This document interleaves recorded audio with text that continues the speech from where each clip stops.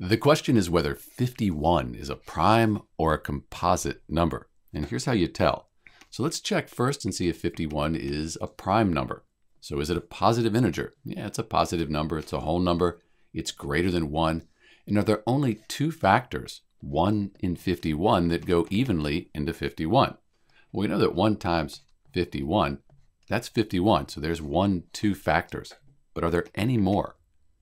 It turns out that 3 times 17, that equals 51.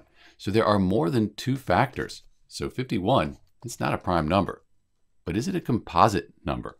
Because it's a positive integer, it's greater than 1, and there are more than 2 factors, 1, 2, 3, 4.